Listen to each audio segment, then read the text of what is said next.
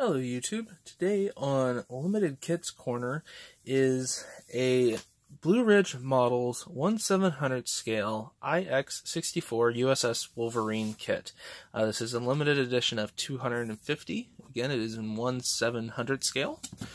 Go ahead and grab the kit number first here, which is BRM-70053. One thing that is very interesting about the Wolverine and its sister ship Sable, which as far as I know nobody has released a model kit of, I'll just go ahead and kind of go around the box here. They were two old passenger liners that were converted to be training aircraft carriers on the Great Lakes. What made them interesting was this section right there. They were paddle wheels. They were the only paddle wheel steamships, I should say carriers, ever designed. And again, they were for training missions on the Great Lakes. PBS did a great documentary called Heroes on Deck a few years back.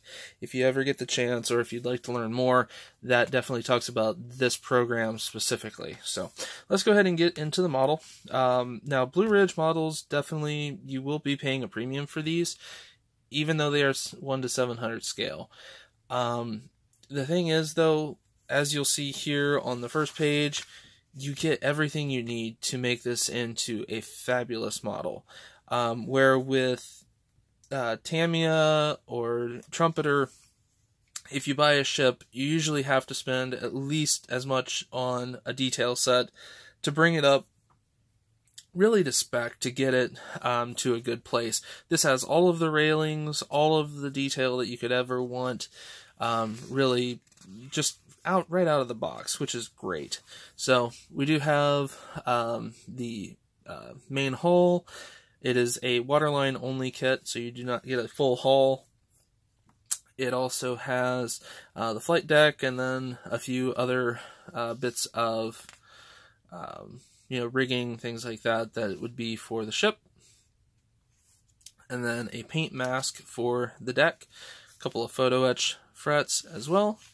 And then you're into construction, so you'll be making the anchor here, getting that put up front, getting the air intake piping here on the starboard hull, getting a couple of things for lowering, or for men to walk down to get to the waterline,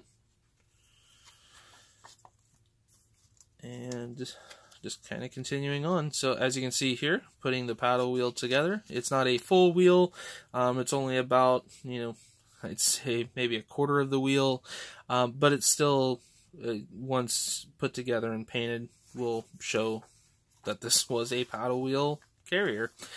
Bottom side of the flight deck, putting the support structural beams into place, starboard and port side, bow and aft, and then putting some additional catwalks, gangways.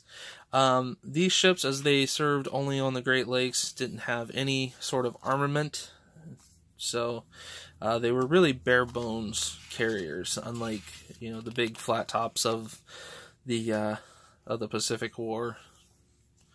So again, just going through all of the photo etch, getting it bent into place and ready to be put into place.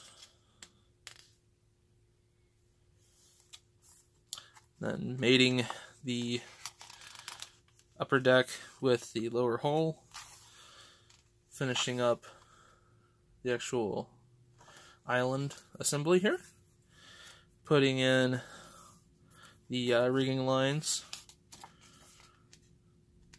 along with the side bridges as well.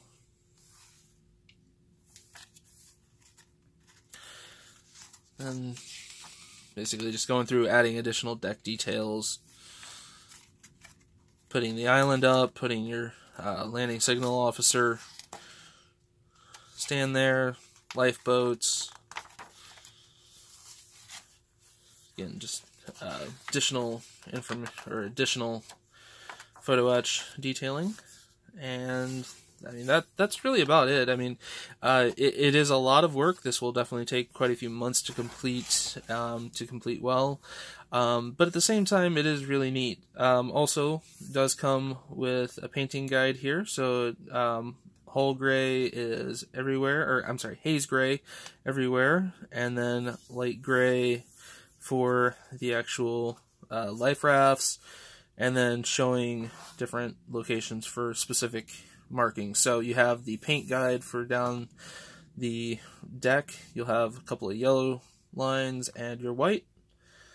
And that's really about it. Once you're done, you'll have a nice representation of the USS Wolverine, one of only 2 paddle wheel aircraft carriers. So, taking a look here, what do we get in the box? Well, here's your flight deck.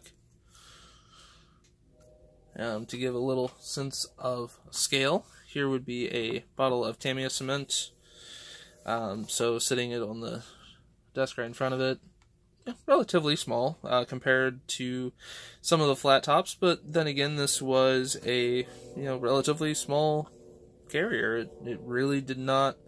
The deck was a lot shorter and was really just for training, making sure that pilots could take off from land and go out to sea and find the carrier. You have your resin parts here in a single bag. Little lifeboats in here.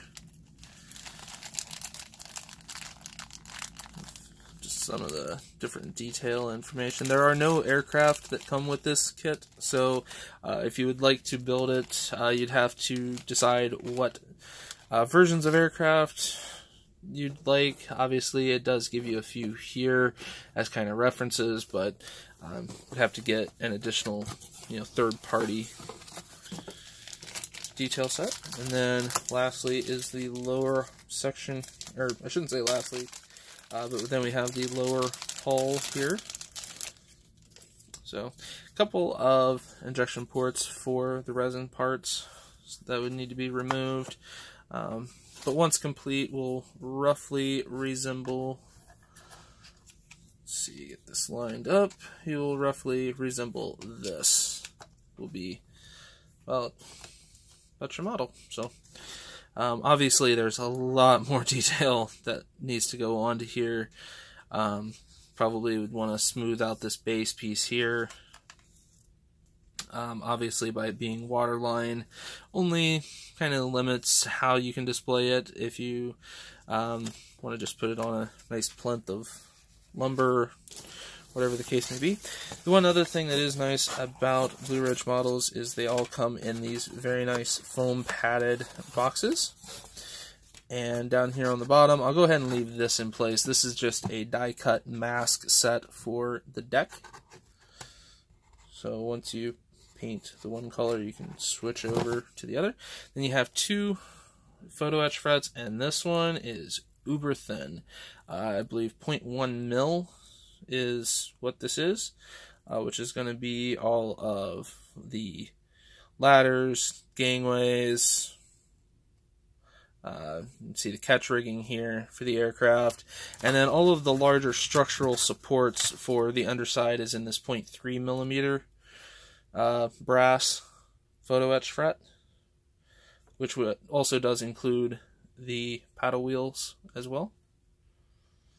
So there you go. No, bit of a quick look here, but hopefully detailed enough look of what you get with the Blue Ridge models 1:700 scale USS Wolverine.